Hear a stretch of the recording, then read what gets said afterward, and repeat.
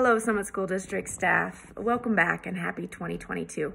I'm Elizabeth Edgar, the Physical Health Coordinator with the Summit School District, and I'm going to give just a really brief update on some COVID happenings in the district. So school district leadership did meet with public health twice last week to talk about the recent increase in positive cases in our community and also to discuss returning back to school. And Summit County Public Health is advising we go back to school and do in-person learning. Granted, we have enough staff to do the work.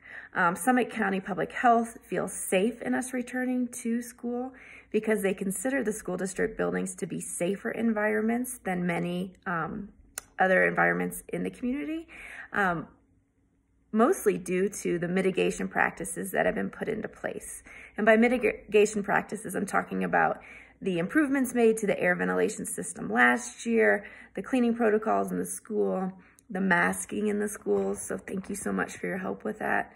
Staying home when people have COVID-like symptoms and getting tested, frequent hand washing, the screening testing in schools, and then also working with public health and other healthcare providers to make sure our staff and students have access to vaccinations and boosters.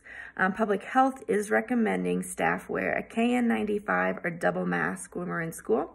We do have a stockpile of KN95s that we will get out to the buildings. We've heard that maybe teachers don't love the ones that we've got, so we're going to check with the state to see if we can get something different. We're also encouraging staff to sign up for the screening testing that's taking place in the schools. Today, the Novir folks are going to be at the high school and the middle school just to do testing for staff. So check with your principal if you're not sure when you should report to one of those sites to get a really fast 15-minute COVID test. You also may have heard last week CDC changed the guidance around quarantines and isolations.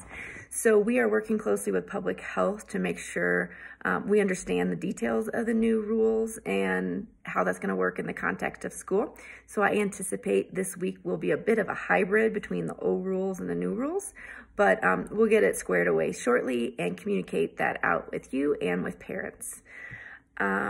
We acknowledge there's a lot going on around COVID right now, and we're going to do our best to keep you updated and informed. We're going to share a link to a Google form, so if you have any questions, please put those questions in that form, and we'll create a Q&A and get that out to you soon. We appreciate you, we care about you, and we're so thankful for all that you do for our students. Thanks, and have a really great day.